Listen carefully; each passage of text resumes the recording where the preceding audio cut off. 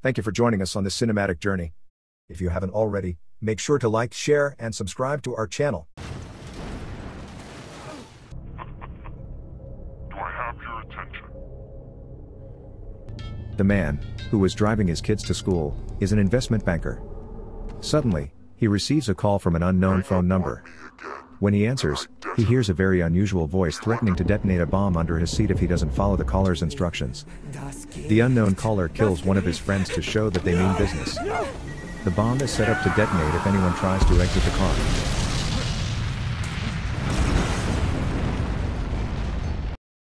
Before the end, if you like the content, please subscribe for more of the same. Everyone, including the police, suspects that the man is responsible for the situation. The caller provides him with a map and instructs him to go to a specific location.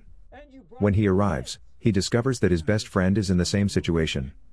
The caller tells the man to convince his best friend to transfer his customers' funds, totaling 200 million euros, in order to manipulate the stock market. The man finds a gun in the car, and the caller orders him to kill his friend. He hesitates.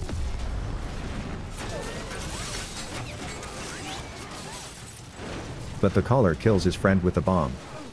The caller then demands that the man transfer the money to their account.